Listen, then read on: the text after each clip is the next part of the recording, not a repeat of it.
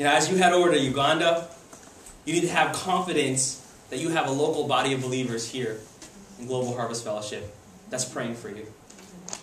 And, we made that promise before, and I'll make it again. We're going to be praying for you, bro. And you also have full confidence that the Holy Spirit is guiding you. It's not us that's sending you. You were there before us anyway.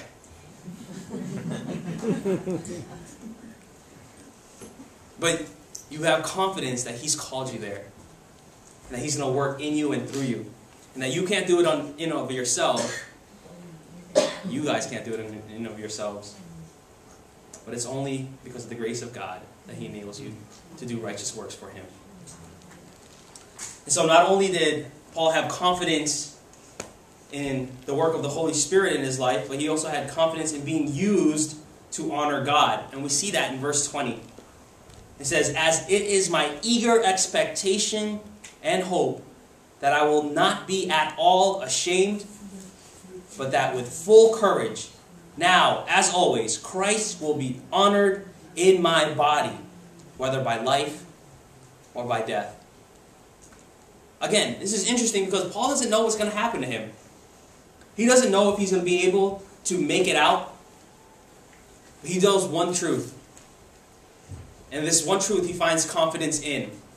That regardless of what God does in his life, he knows God will be glorified. And that God will be honored through him. We get caught up so much in our present circumstances that we forget God has specifically placed you there to honor and glorify Him. Through the hardships in life, through the trials in life this guy was experiencing, he knew God placed him there. Even if he loses his life or he keeps it, he's going to use his body to honor God. And I love the fact that Paul points that out, where he says that Christ will be honored in my body. He doesn't say that Christ will be honored by my soul. Christ doesn't get honored by my spirit. Christ doesn't get honored by my mind. He doesn't focus on those things. He focuses on his physical body and how God will physically use him to do the work to do his work. He wanted to be physically used by God to glorify Him. He wanted to be physically used by God to work and honor Him. We have so many churches in America that are just so used to just glorifying God with their minds. And they're okay with that. They just come to church on Sundays, maybe they go to a Bible study or a prayer meeting, and they attend. And they glorify God with their minds, yet they leave here and do nothing with it.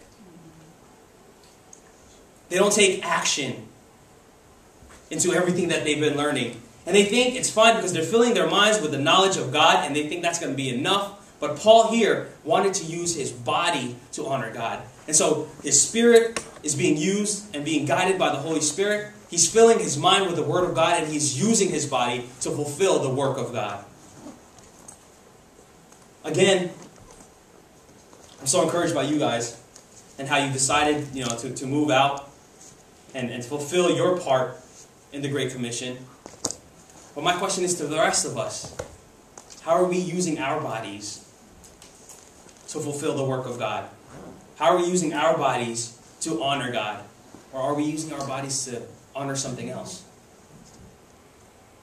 We get so caught up in the physical pleasures of this world, we forget to physically use our bodies to glorify Him. We get so attached in relationships, we get so attached in money, we get so attached to just whatever we can put our bodies into, that we forget we are made to honor God, even with our bodies.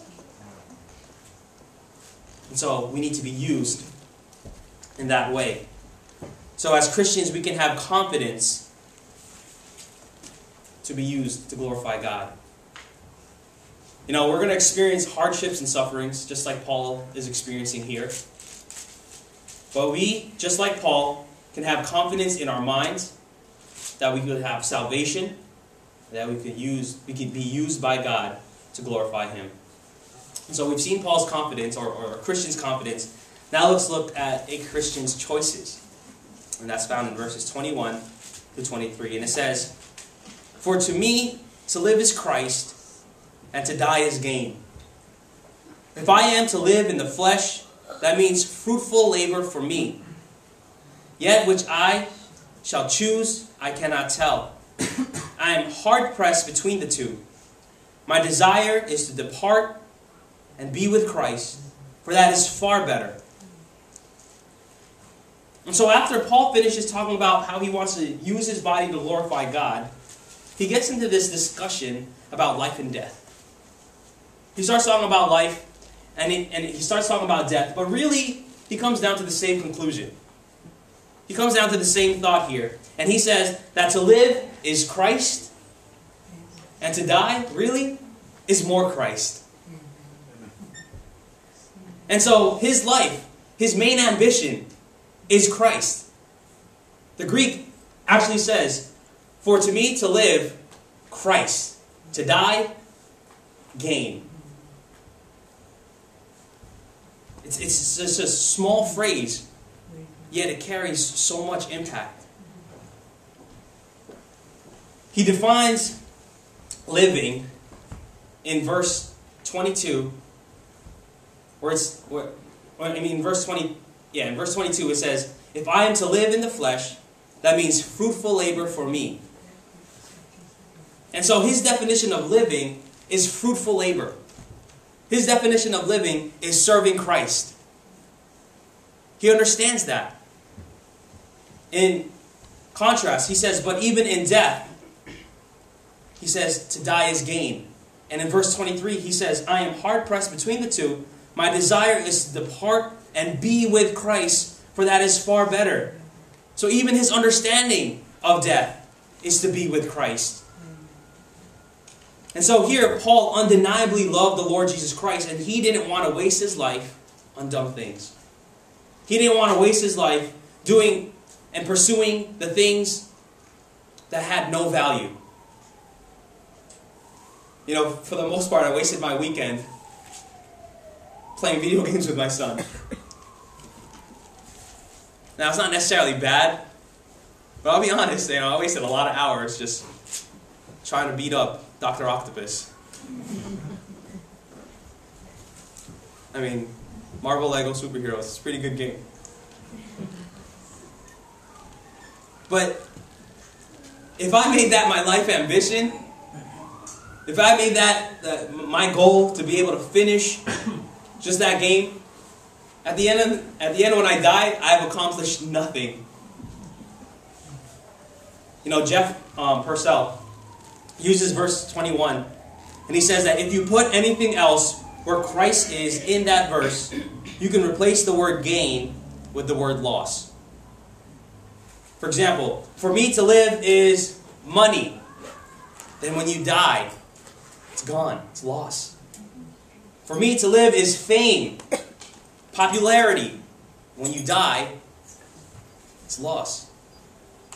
For me to live is power. For me to live is sex. For me to literally put anything in there aside from Christ, it's going to be lost. It's going to be worth nothing. Queen Elizabeth said in her dying bed, this woman had everything. She had money, she had popularity, she had fame. They said, right before she died, she just says it's over. She had all that stuff, then she realized it's worth nothing. It's gone. Everything's fleeting. Let's not waste our lives on dumb things. We often pursue these things but don't realize it's just a waste of time. There were stories of a missionary organization that what they would do, I've shared this before, they would pack their things in a pine casket. And they would pack all their things and they would ship it out to wherever they're going. And what they would do before they left is they would write a letter to their parents, and it would only be opened in the event of their death. And the symbolization of why they put all their things in a casket, why they put their things in a pine box, is to symbolize that where they're going, they don't plan to come back. Their pursuit is to glorify God through their mission.